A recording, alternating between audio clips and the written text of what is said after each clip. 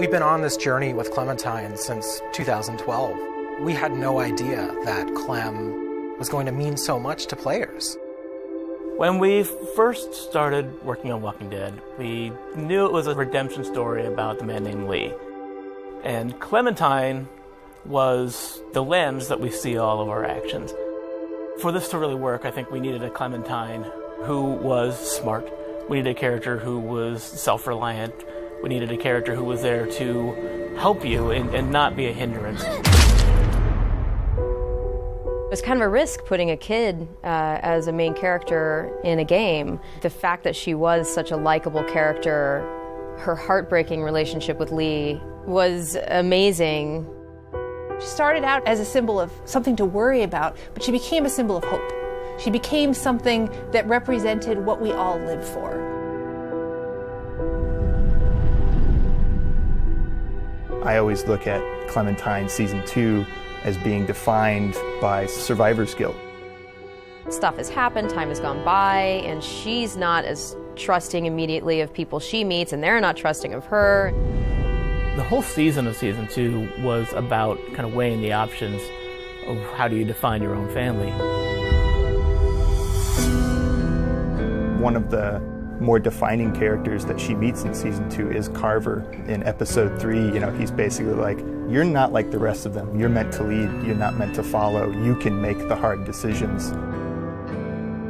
It is not difficult at all when things like the finale of Season 2 happen, where you have to make this horrible decision to feel that. I really legitimately felt so horribly sad in that session. What a horrible, tragic ending. I was actually surprised at how many people, in the end, ended up going off on their own.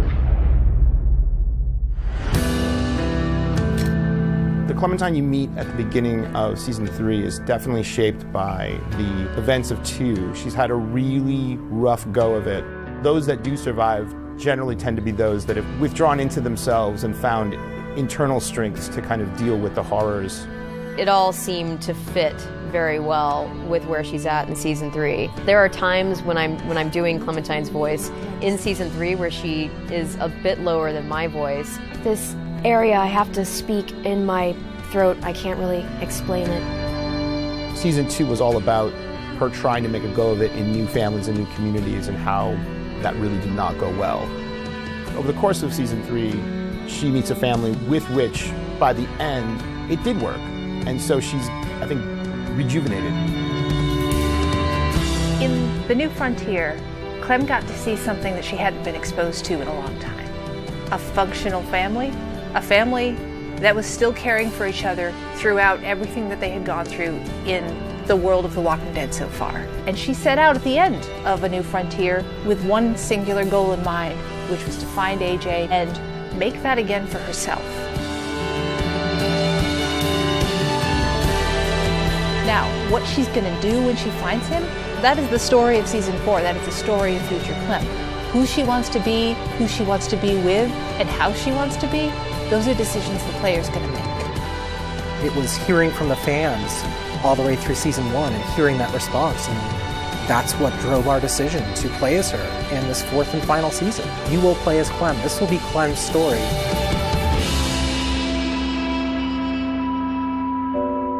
It's going to be an amazing experience. Thank you all so much from the bottom of my heart. It's been a lot of blood, sweat, and tears, and so much love has been behind this whole experience. Good luck. I'll be right there with you.